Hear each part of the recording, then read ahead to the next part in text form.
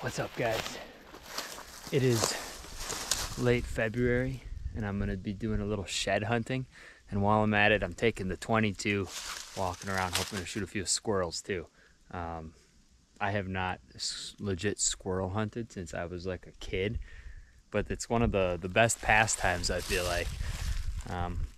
I know, like, during the season people give squirrel hunters a lot of crap because, and rightfully so, if you're tromping around during the rut trying to shoot squirrels, I get that can be a little bit annoying, especially on public land. But right now squirrel season's open till the end of February, and it just makes walking around looking for a shed a little more exciting. So should be fun. Stick with me.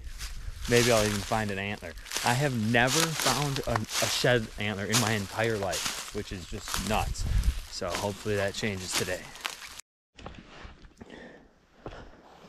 I'm walking around with the old Marlin semi-auto 22 caliber. Back when I was a young whippersnapper, I shot a lot of chipmunks with this bad boy growing up in northern Wisconsin. And I'm also using this Primo squirrel call. They can be kind of sneaky and just hang out in their nest and hide real well this time of year. So hoping to get into a good area and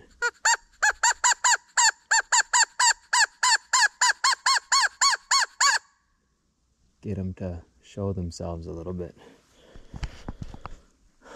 Big hardwoods up in here.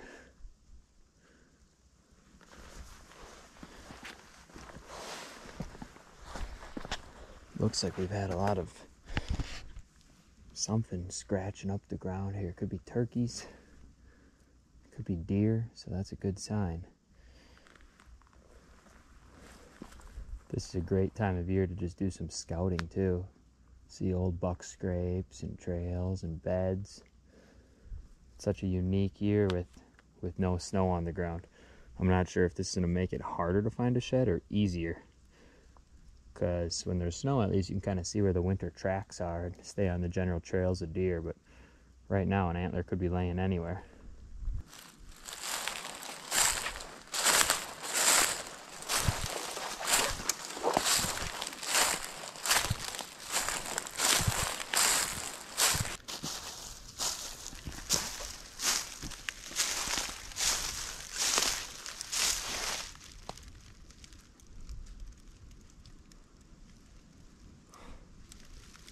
Just kicked up a deer.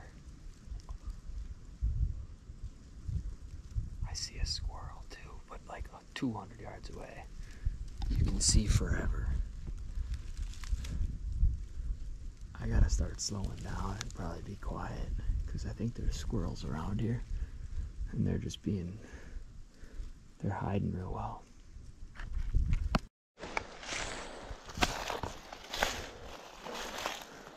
Look at this, I just came across an old deer stand way back on this public ridge.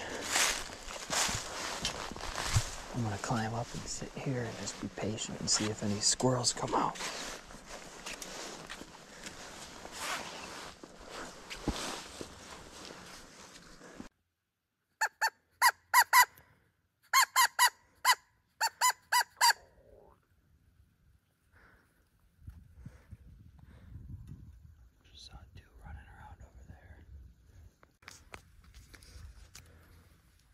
Tell you what, if there is a shed antler around here on this ridge, it's going to be chewed to heck, because I have seen a bunch of squirrels so far. Well, I'm not going to find any sheds by sitting in this stand. Saw a couple of squirrels go up over that way, so I'm going to make a move on them. I feel like I'm in 7th grade again. Sneaking up on squirrels with the 22. I love it though. It's fun. Steep terrain.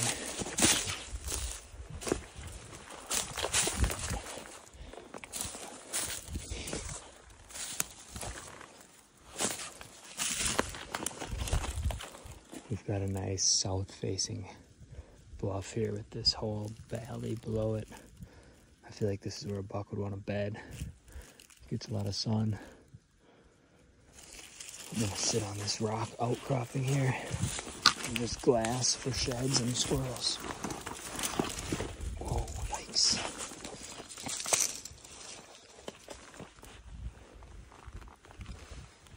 Wow.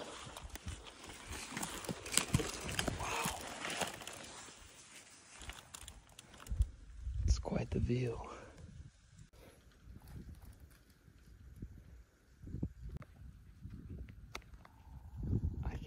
Chirping down there.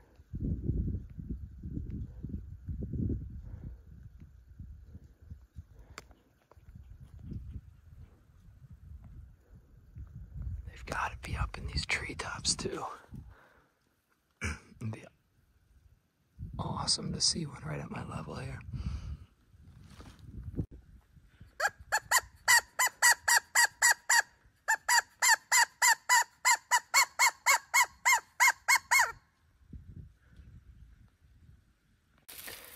Pretty good trail going up right here. Why can't there just be a big old antler laying? Turkey droppings. Love to see that. This is actually a spot right here where I had a camera over this scrape last year. Hunted this area a few times, saw some nice bucks, but didn't get close enough. But I had a lot of nice, cool video of a buck working this scrape. I'm realizing that finding a shed on these bluffs, man, they could be anywhere. And I also think that there's a lot of bucks still holding antlers because it has been such a mild winter. So I'm not gonna waste my time anymore for today. I'm gonna go walleye fishing. But before squirrel season ends, in a couple days here, I'm gonna try to give this one last attempt. Knock down a couple squirrels, maybe find a shed on a different property, and make a little squirrel pot pie, which is one of the staples of us growing up in northern Wisconsin that I always used to love as a kid. So I'm gonna try that again.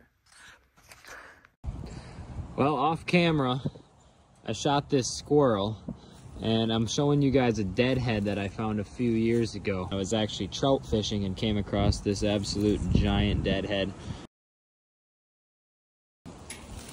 But anyways, at this point, I'm gonna take this squirrel and clean him up, show you how to make pot pie.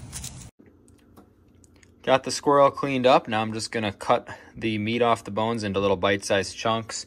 Because I only got one squirrel, I also am going to be taking out some turkey legs and turkey thigh. I'll use the turkey thigh meat to, you know, get some more tender cuts of that. I'm also making a soup with the legs.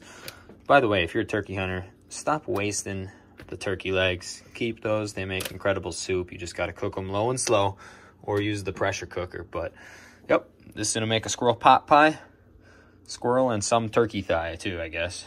Speaking of turkey, by the way, check out this blade that I used for this. Made this homemade turkey leg knife. Pretty awesome little knife. If you know anything about me, I don't let anything go to waste. Utilize all of the animal. So that's why if I am going to shoot a squirrel, I'm not just going to throw that away. I also use the tails to make my own trout spinners, which is pretty cool, I think. But yeah. Gonna keep this in the fridge. Next step is pot pie. First step for the pot pie, I'm gonna just cook some onions with butter, and I've got the 2 cups of turkey and squirrel in this container. This is all gonna be part of the filling for it.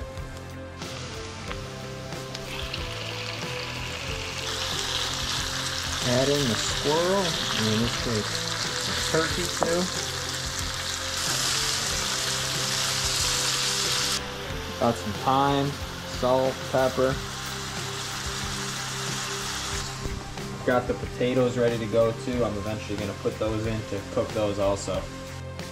While that's cooking, I just made some vegetable broth right here. cup of that, and then eventually I'm gonna add that in a little at a time with the milk. I have my frozen vegetables.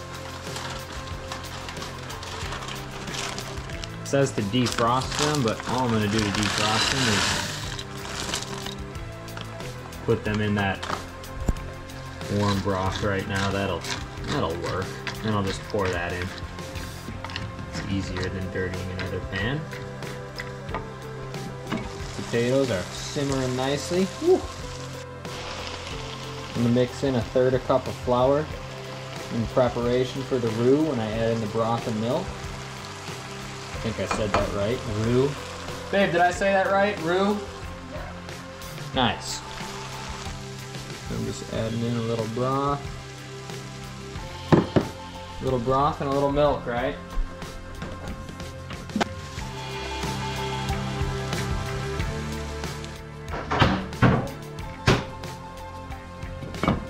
That's just gonna stay on low and blend together a little bit as we get the pie crust ready. Here we have Rachel rolling out a pie crust because I know nothing about making a pie crust. We're a good team. Yeah, we're a good team. I know how to shoot squirrels, catch fish, and grill things, but Rachel knows how to like make a pie crust for this delicious pot pie.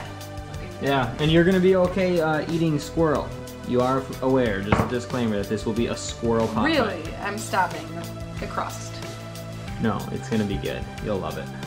So fun fact, like a fond memory of my childhood, oddly enough, when Rachel, I don't even know if you know this, but when, yeah, we'd always have squirrel pot pie as like a family staple. The highlight of it is Emma and I would see who gets the heart, because we would take the squirrel's heart and put that in there too.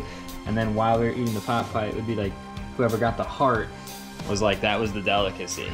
You can have the heart. That I didn't do that in this one, but I mean, it was good. 400 degrees. For 40 minutes. Rachel's got the crust looking nice. Let me taste that. Is it good? Mm-hmm. All right, 400 degrees. You did an incredible job, honey. Thank you. I wouldn't have known how to do all that stuff, probably. But putting it on this baking sheet because it drips butter. That's a good call. So now all right. it doesn't make as much of a mess. 40 minutes. And let it cool a bit, and dinner will be ready. Looks good. Wow, looks really good.